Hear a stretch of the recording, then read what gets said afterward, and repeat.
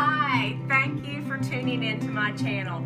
Today I'm going to show you how simple and easy it is to paint a home office cabinet or your office cabinet, or if you just wanted to paint metal, I would do it the same way.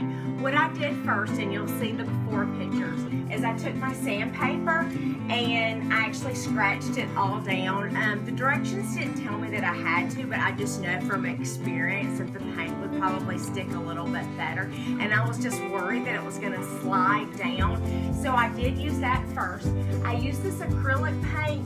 Not very experienced with acrylic paint.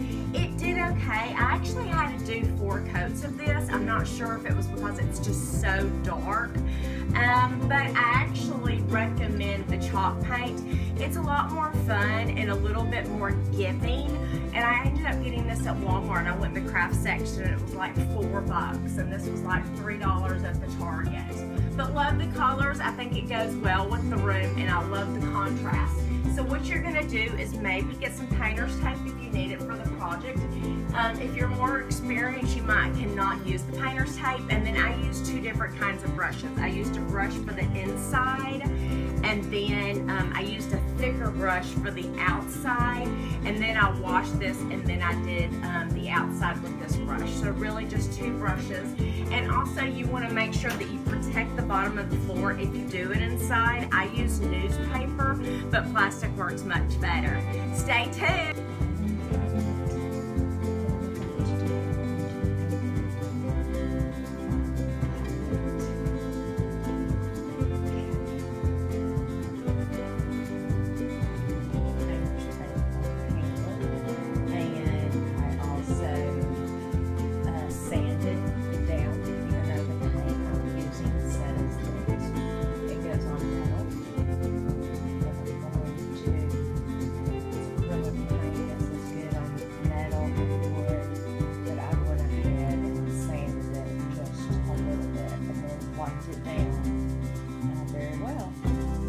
Here's the final product.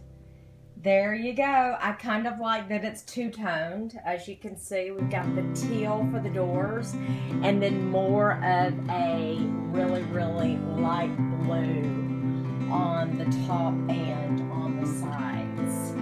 So I'm going to leave the colors in the comments, and then if you have any questions, please feel free to leave me a comment. And if you liked how it turned out, if you like how my cabinet turned out, be sure to like it and share with your friends and subscribe. I'm also on Twitter, Instagram, and Pinterest if you would like to follow me on any of those. And stay tuned to my channel because I'm going to have some other fun and exciting